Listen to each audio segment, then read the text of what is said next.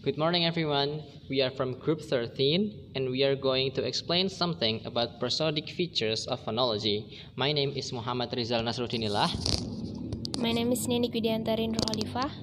My name is Laila Luthfiana. And my name is Nurul Pangesti.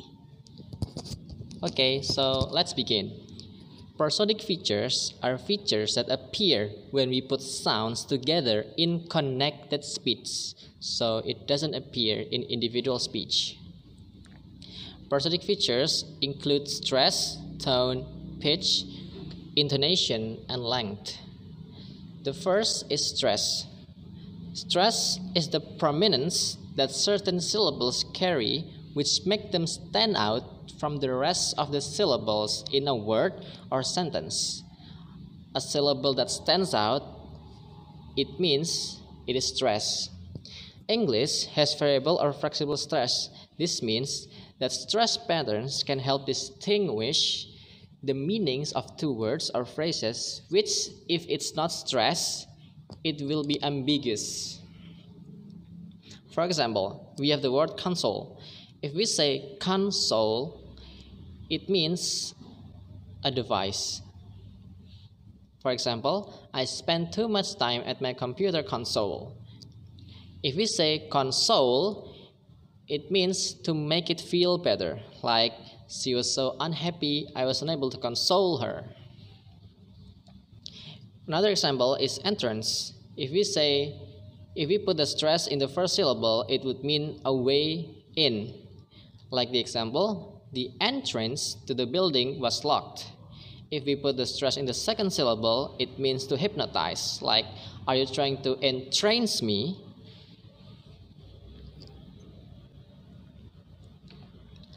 There are four factors that make the stressed syllable prominent or stand out than the others. The first is the loudness, the second is pitch change, the third is the quality or the difference between other words. If one syllable has different vowel than the others, it stands out. And the last is length. Longer syllables tends to be more stressed. Stressed syllables tend to be longer. The stress patterns is not fixed in English, and it is impossible to formulate the rules of the placement of stress. Word stress cannot be merely decided from the syllable position in the word, but some generalizations can be made regarding the stress patterns in some word. Here are some stress patterns, like the derivational affixes of h, ans, and as, full, hood, ice, ish, if, less, li, ness, ship, and are normally do not affect the stress pattern on the word, like appear has the same stress as appearance.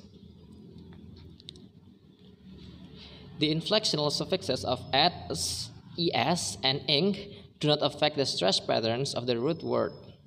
For example, inflate has the same stress as inflated. Words ending in the suffix ion take the primary stress on the second last syllable. For example, cultivation, application. Words ending in ik, ekel, ekoli, iol, ioli, iti, ios, and ion have the primary stress on the syllable before the suffix. For example, electric, electrical.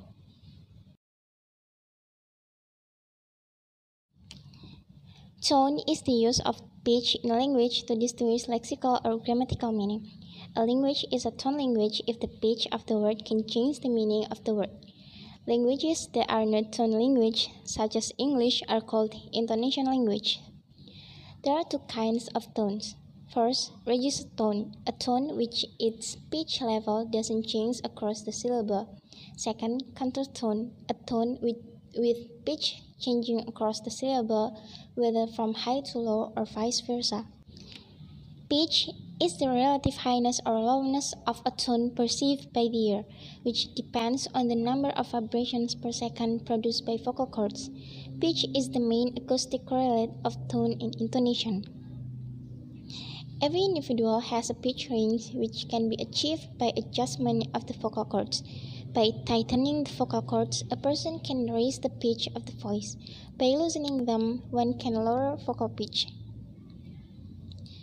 Pitch range can be divided into three parts: low, mid, and high. In contrast, high-pitch range indicates an informational contrast. For example, I'm going to Harvard, not Yale. Because high-pitch range implies a contrast even when one is not explicitly present in the discourse. It can be used to single out individual words for special attention. I'd never do that. Low-pitch range is used when the speaker wants to assert that two terms in successive tone units are some sort of equivalent. Example, I told you already, dummy.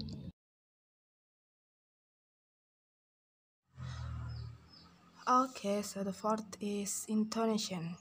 Intonation or pitch counter is the melodic pattern of an utterance.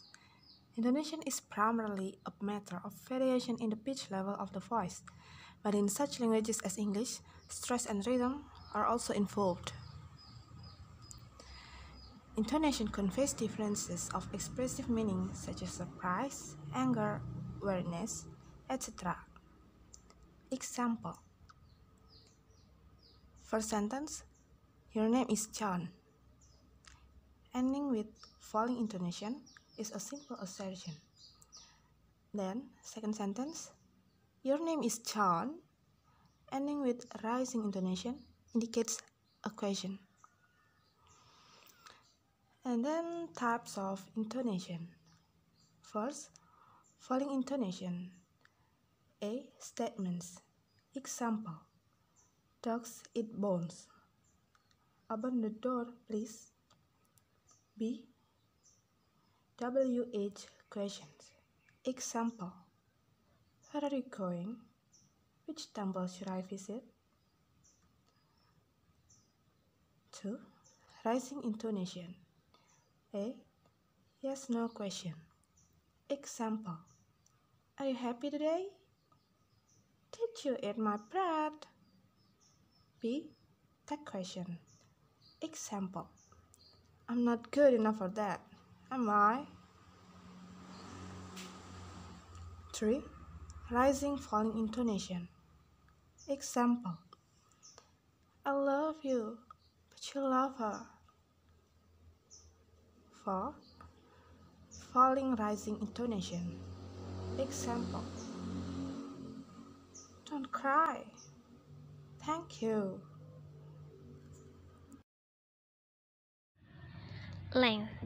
Length or quantity is a feature of sounds that have distinctively extended duration compared with other sounds. Length is related with vowels because every word that uses vowels also need length to express the meaning of words. The length of sounds of syllable and words is variable are used in linguistic purposes. Let's look some of them. First, vowel length. For example, seed versus sit. When it pronounced, it causes different meaning. Second, syllable length. For example, yes and yes. Yes, when it's pronounced, it means lack of interest, emotion, and so on. But yes, it indicates extreme emotional involvement.